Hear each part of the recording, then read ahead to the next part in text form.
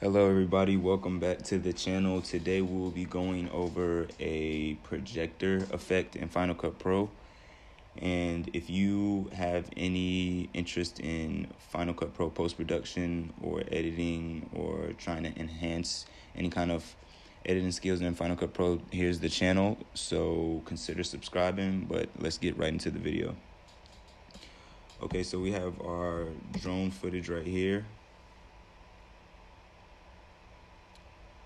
And we're just gonna add two effects to make this effect pop, the projector effect. So what we're gonna do here is we're gonna go to the effects tab right here, and we're going to type in projector and just drag this on the clip. And you want to put the amount to about 37.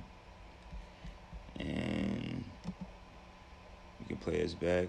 It's a pretty good projector effect. And what we want to do now to make the effect pop is we want to type in frame.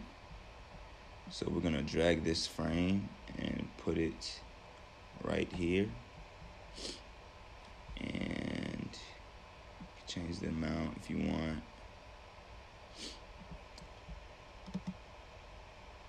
This looks way better. And you can also change the type of frame that you want. You can go this way with it. It looks kind of old schooly. I like that vibe. And it just gives you different types of options to choose from, but I'm probably gonna go with the 35mm.